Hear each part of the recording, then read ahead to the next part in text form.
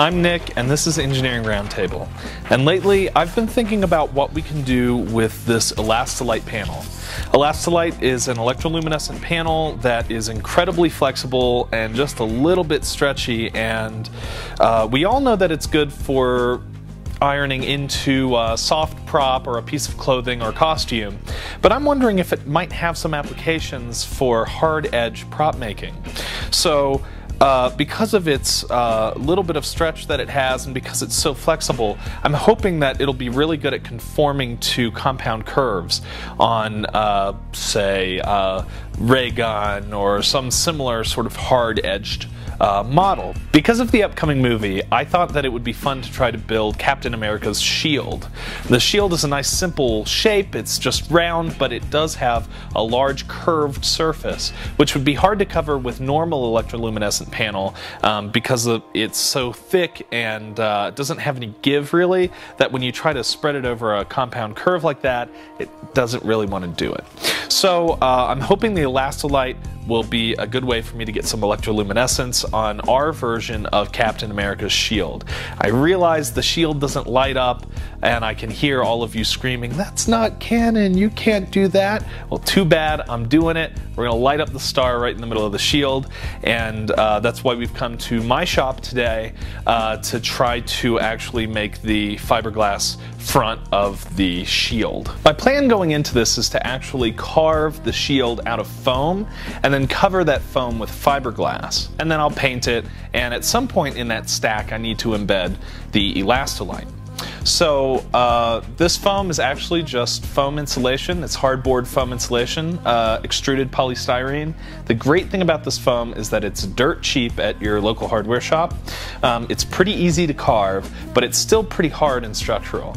So if you can't afford like an expensive urethane modeling foam, this stuff is worth every penny, and I highly suggest if you're going to get into some sort of like soft model making, this is the way to go. Since this piece of foam isn't quite big enough to get the whole shield on, and because it's the only piece of foam I have in my shop that's anywhere near the right size, I'm going to cut it in half, and then I'm going to glue those halves side by side. So instead of having a long skinny board, I have a nice wide board, and then I actually have a trash can here in the shop that has the perfect size lid to trace to make the circular outline.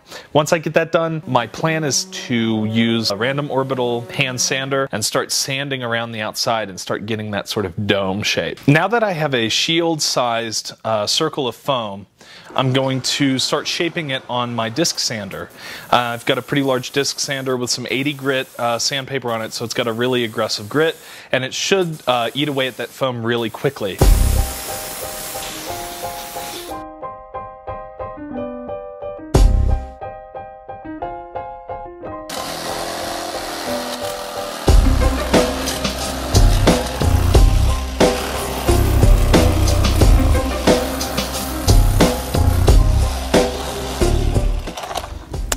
So the turkey carving knife actually works pretty well on the foam, but I think I'm going to switch over to the hand sander.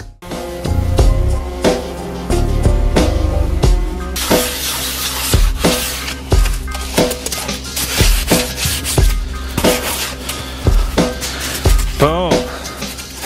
Shield shaped. Now that our foam mold is about the right shape, it's time to cover it with fiberglass. And fiberglass is actually pretty easy to work with. I'm going to be using a fiberglass cloth. So this is actually fiberglass like you would find in home insulation or like they would make boats out of, and it's woven into a cloth that makes it easy to work with, and it conforms to a wide variety of shapes. Basically the way that you apply this is the same way that you do paper mache.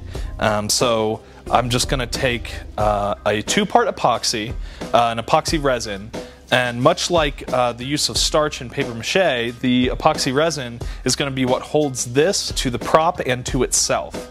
And between the epoxy resin, which is quite strong once it hardens, and the fiberglass, which has an enormous amount of tensile strength, it'll make for a nice strong part, but it won't be that heavy of a part. It should set up to something kind of like a plastic. All right.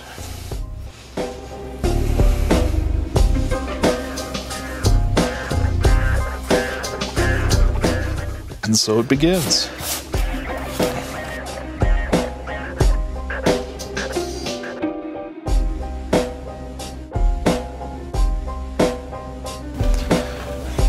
carefully drape it and then start sticking it down.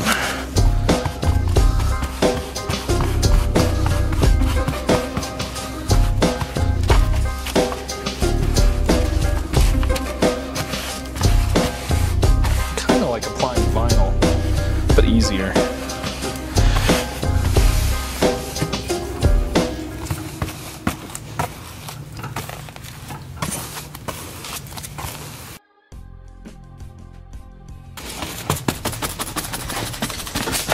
We've applied 3 layers of fiberglass fabric and got some resin on there.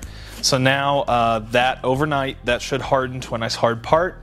And then after I have the shield part, I can take all the foam out from behind it, probably melt it with some acetone, and we'll start painting it. We finished the paint job on the shield and let the paint dry. And now I'm getting ready to go ahead and peel this decal off of the center of the shield, which should reveal that there's a star pattern underneath that's translucent so you can see through to the back. And so the last few steps left are just to use a little bit of Super 77 spray adhesive to try to glue these ElastoLite panels in behind that star. And then I'm going to use some 2-part epoxy to glue in this cross brace that I made out of some plywood and tooling leather that should give the shield a little bit more rigidity and also give you a way to hold it from the back. We've reached the final step in this build, and all that's left to do is to attach this ElastoLite inverter somewhere on this prop. And I decided a good place for it is probably going to be this cross brace right here. And I'm just going to stick it there with a little bit of foam tape. This double-sided foam tape, I think it's a 3M thing. It's awesome stuff, and it mounts stuff pretty permanently. So I'm going to use that to stick that right there. And then I'm just going to use some Scotch tape to deal with this mess of flat wire. The nice thing about the flat wire in a garment is that it's flexible and you can iron it down. On a hard prop, it's probably best just to find a good place where you can stash it all and then tape it down so that it doesn't move around and break the connections. Alright, so we've gotten to the completed Captain America shield. We've got the cross brace here in the back to give the shield some rigidity. We made the whole thing out of fiberglass. We've got our ElastoLite panels glued into the back so that they'll shine through the front. And now the most important step is, of course, to turn on the inverter and make sure that the star lights up.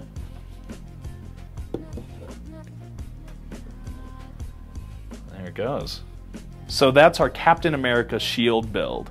And it turns out that the ElastoLite panels don't only work great for soft costumes, but also for hard props with curved surfaces. If you decide to replicate this project, or if this project inspired you to do something with ElastoLite, definitely send us a link to your write-up or your pictures in the YouTube comments, and we'll check it out. Thanks for watching the video, and good luck with your ElastoLite project.